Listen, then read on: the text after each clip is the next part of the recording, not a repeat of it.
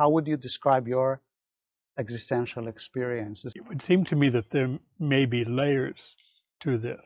There's a deep existential experience, which is really the bedrock of one's sense of existence. And then there's weather changes that take place around it and above it. Okay.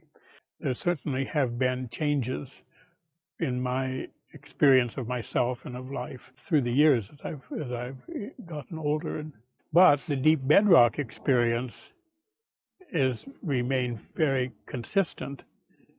And if I examine it, which occasionally I do, I don't really find a great deal of difference in the actual experience between now and when I was, say, a child.